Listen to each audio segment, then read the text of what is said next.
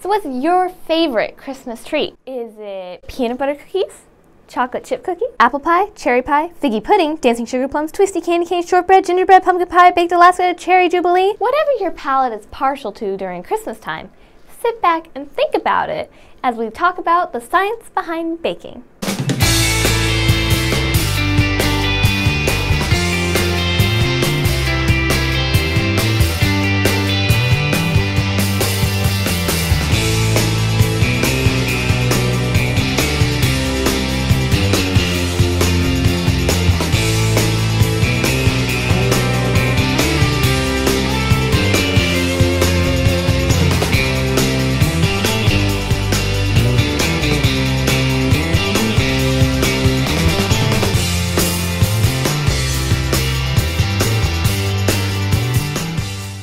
Baking is a science. Almost all baking recipes call for flour, eggs, sugar, fat, and a leavening agent, like baking soda or powder. Baking calls for a standard sequence of steps, called a recipe. So if you follow all the baking instructions precisely, the end product is always the same. That's what science is about: accuracy in its methods, and results that can be reproduced consistently. And for us, results that aren't just consistent, but also tasty.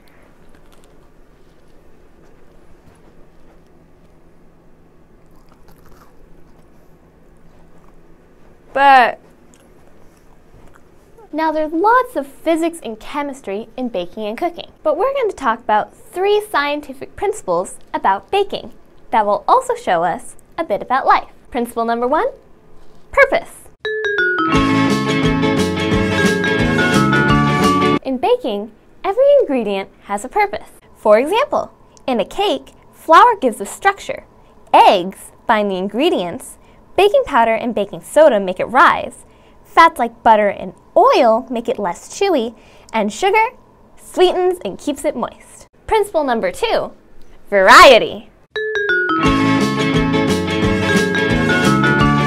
Most recipes have a combination of ingredients that are sweet or sour, and they may or may not taste so great by themselves. To illustrate this, let's go up to the kitchen for an experiment. So here we are in our Christmas kitchen, and today we'll be using baking as our object lesson. So here we have a bunch of different ingredients, and by themselves they aren't really that special. But when you mix them together in different ways, they can radically change each other. So to illustrate this, I have a volunteer. Hi, I'm the excited, motivated volunteer. He was very excited when he signed up. I am beside myself. See? Yes, so we are going to blindfold you. What? You didn't say anything about blindfolding. Yes. But, Miranda! Ah. So we're just going to tie. Well, you gotta earn those Christmas cookies you've been eating. Oh, man. That tight enough? Yes, I can't see anything. That's the point. Oh, okay. So, first we're going to start with number 1. Number 1. Over here. Okay. Right here. Ready? Open your mouth. Oh, God! Ah! Ah! That's horrible. It burns. Oh, give me something to drink. Give me a...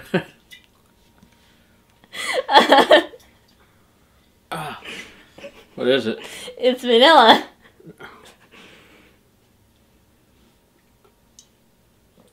Oh, that's horrible. Okay. Oh! Alright, what's the next one? So this is number 2. Number 2. Yeah. It's right here. Open your mouth. Oh, no, not so bad. Yeah. It was crunchy. Yeah. Alright, I can deal with that one. Okay. Are you ready for number 3? Number 3. Number 3. We have... Oh, that first one was... Open your mouth.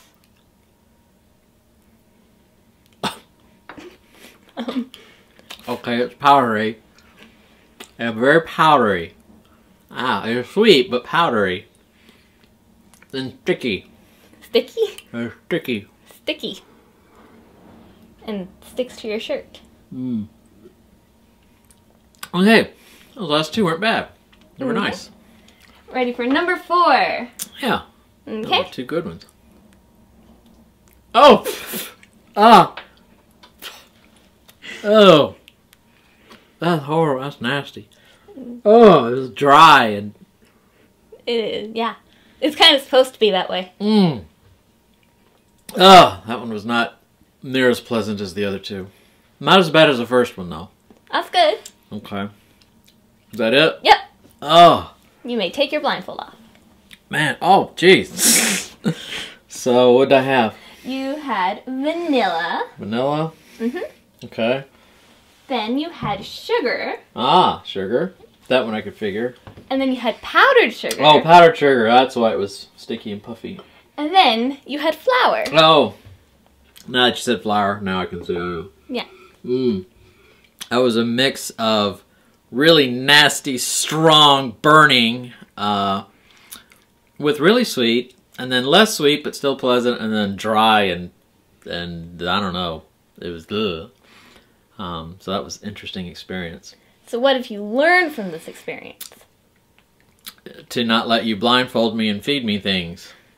So that was them like all individually. Yeah. What do they all make? Or is that what you're going to do next? Yes. Oh, now okay. we're going to put them all together and see what they make. Hopefully they taste better than they do individually. Well, they should. We'll see.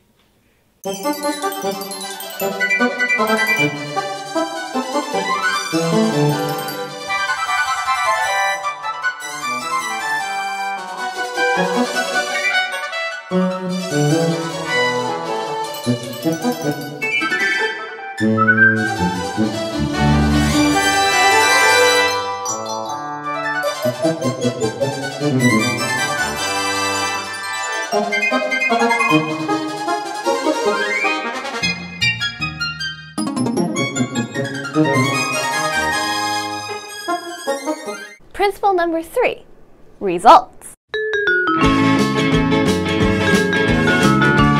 What's your favorite kind of cake? Chocolate? Vanilla? Pumpkin? What about bread? What kind of bread do you like? White bread? Whole wheat bread? Pumpernickel? I have a bread and it's called pumpernickel. Yum, yum, pumpernickel, pumpernickel bread. Hey! Barney has a bread and it's called pumpernickel. Yum, yum, pumpernickel, pumpernickel bread. And if you're from the South, you might like biscuits. Now if I say flour, sugar, butter, eggs, and milk, and if I mix them all together, which one of these do you think they will make? Cake, bread, or biscuits? How about all 3? That's right, they all have the same ingredients. But how do they all come out so differently? It's because they all have different amounts of ingredients. Bread gets more flour than cake, cake has more sugar than biscuits, and biscuits has the least amount of butter. So, different amounts of the same things will give you different end results. So how is this all like life? Well, let's say that the end result, like cake, bread, or biscuit, is our lives. And the ingredients that goes into them are the experiences we have. So, principle number 1. Like every ingredient has a purpose in a recipe, every experience we have has meaning and influence in our lives. Principle number 2. Variety. In most recipes, there are sweet and sour ingredients.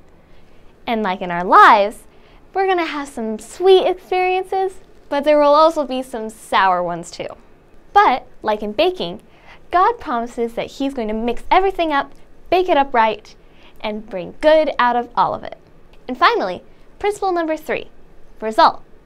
We're all made of the same stuff, and God says that we're made in His image. For we are God's masterpiece. He created us anew in Christ Jesus, so we can do the good things He planned for us long ago. And that's one sweet promise that we can live by.